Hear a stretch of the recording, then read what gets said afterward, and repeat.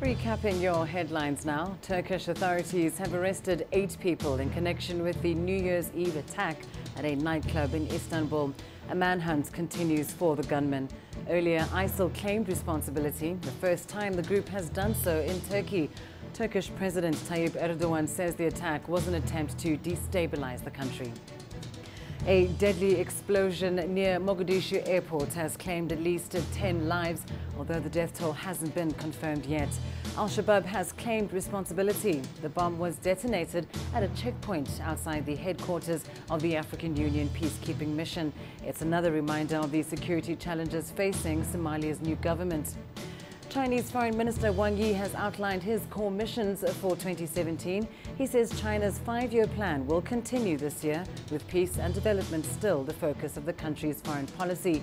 The minister says that under the leadership of President Xi Jinping, China should stay anchored amid any economic turbulence and be ready to seize opportunities. And Gambia's President Yahya Jammeh has accused ECOWAS of declaring war. The regional bloc has threatened to send in troops unless Jammeh steps down after losing last month's presidential elections. But Jammeh says he's prepared to resist any aggression. He says the deployment of troops is a breach of Gambia's sovereignty. And that's a wrap of your headlines.